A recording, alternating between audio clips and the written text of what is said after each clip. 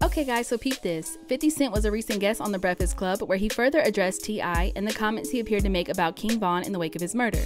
"Handle your beefs in your city," Tip wrote in part, leading many to conclude he was referring to the Chicago rapper's murder outside of an Atlanta hookah bar on November 6. Although Tip denied he was talking about Von specifically, the damage was already done, and soon the Hustle Gang boss was getting a lecture from 50. When asked about the situation, 50 explained why Tip's call for a peaceful city isn't that simple. Just made a mistake.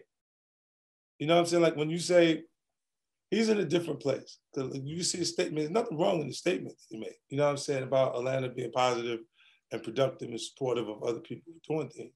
But in the climate, when things are happening and people, they just lost a loved one. They don't know none of that. They don't care nothing about none of what you're talking about.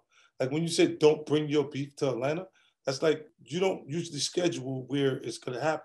Right. Run into each other and things spin out of control. That's what you witnessed in that situation. It just went further than they anticipated. It would be a whole different scenario if that scenario took place and he survived that situation. It would have probably been strong focus on his work coming from there and people watching to see what happens next. Von's sister, who caught wind of Tip's initial comments, reeled 50 into the mess last week, which he also addressed during the conversation. Family, his sister is who actually said something and said 50 get him.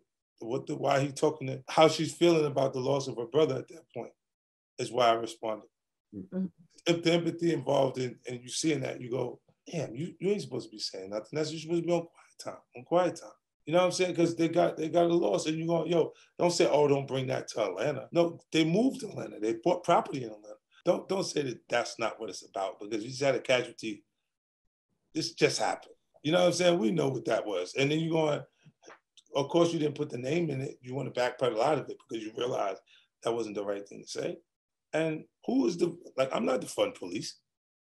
I'm just saying, damn, why you said the timing is bad for you to say that. But what do you guys think? Let us know your thoughts in the comment section below.